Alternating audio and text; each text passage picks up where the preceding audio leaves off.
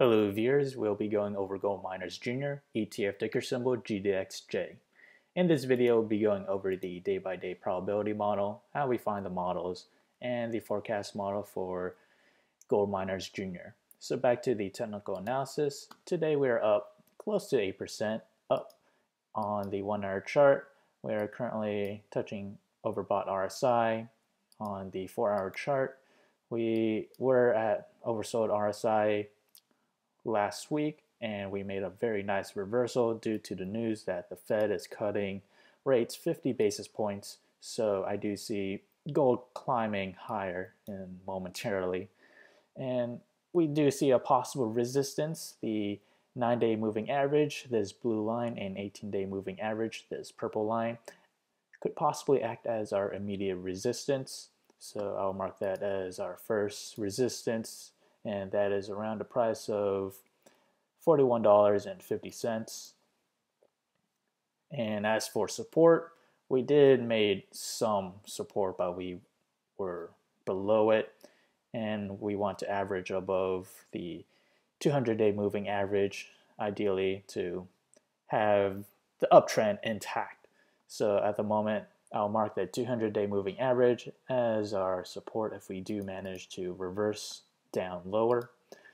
And if we do make a reversal and head to 200-day moving average support, that price movement is roughly around 8% to the downside, and to the upside, the resistance is just 1.2% away.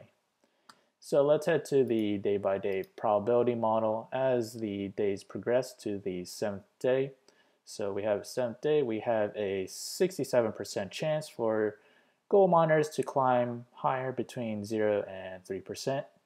And on the other hand, we have a 33% chance for gold miners to fall between 0 and 3%.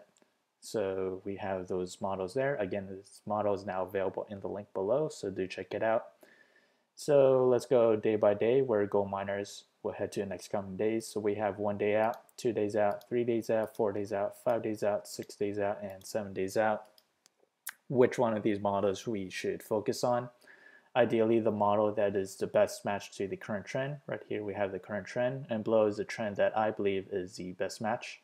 This trend dates back to February 14, 2011 to May 11, 2011. So let me point out why these two charts are similar.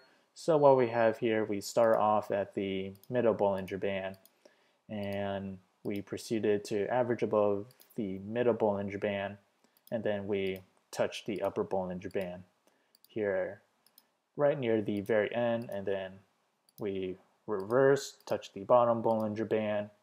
So let's just make this red, and we are currently close to reverting to the mean at the middle Bollinger Band. So let's just make this blue. So we have those points there. In the trend in question, we start off at the middle Bollinger Band. And then let's just mark all the instances where we're approaching the middle Bollinger Band. So we have another one right at the very end. Next, we see it touch the upper Bollinger Band, and after touching the upper Bollinger Band, we're averaging down below the middle Bollinger Band and touch the bottom Bollinger Band. So what we have is 1, 2, 3, 4 points. We also have 1, 2, 3, 4 points. So there's reason to believe that the trends and patterns are the same. The outcome and forecast should be fairly the same. So the model that we just examined was February 14, 2011 to May 11, 2011. Back then, gold miners continued to climb. They climbed up to 84 basis points. So if we look back at the day-by-day probability model, it coincides with this standard deviation of 67% chance for gold miners to climb higher in next coming days. Again, this model is now available in the link below, so do check it out. If you enjoy this content, feel free to like, comment, subscribe, and thank you for watching.